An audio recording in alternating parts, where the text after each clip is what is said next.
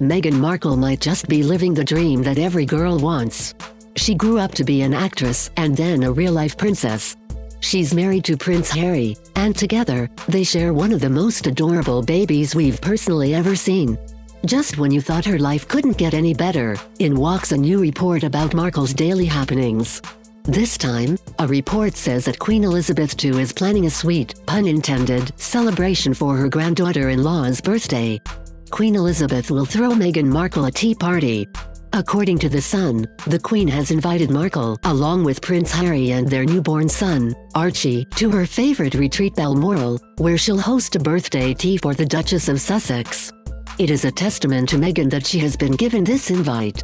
It's a huge honor, a source told the publication. They will celebrate Meghan's birthday, and the catering team will bake a cake to mark the occasion.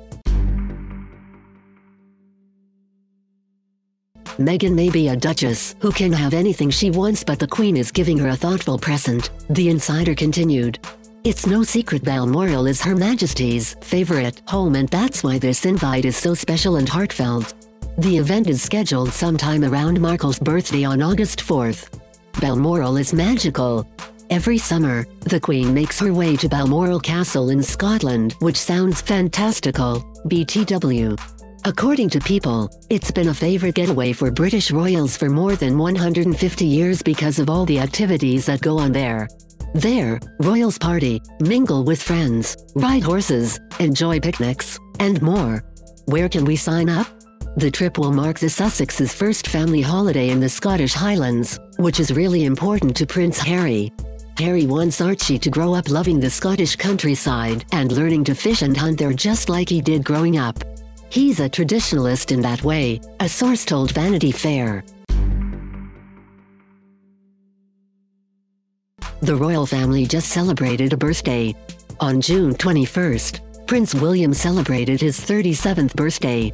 Hundreds of people sent the Duke of Cambridge warm and celebratory messages on social media, including Markle and Prince Harry.